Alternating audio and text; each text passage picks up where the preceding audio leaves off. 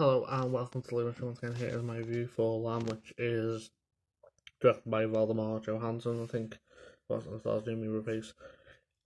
Now I'm not a big foreign film guy. I'm kind of getting into them at the moment. Trying to dip my water into that. But I thought this was such a weird movie. I think Rapace was really good. I liked how this couple, lost a child.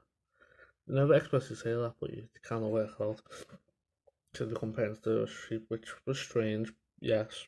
But to mess with our parents, they don't see flaws when it comes to, who's their kid or, if they adopt a kid.